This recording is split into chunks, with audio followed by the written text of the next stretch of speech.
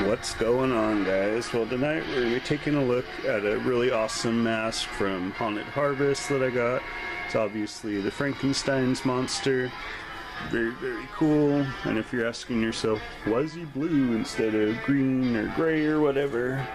I think he takes his inspiration from this cool looking Frankenstein decoration that I've had since I was a kid. And I saw it, I go, man, I gotta have this guy. He looks just like that awesome cutout that I got.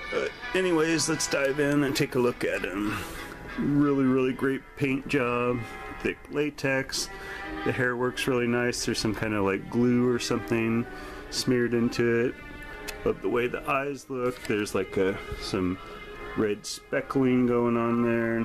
Got the awesome scars going on his forehead and side of his face.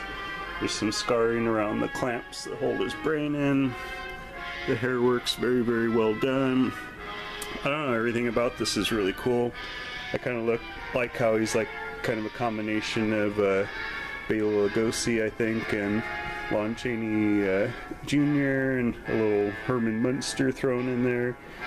There's like a little bit of like, you know, a bunch of different Frankensteins and you put them in a blender.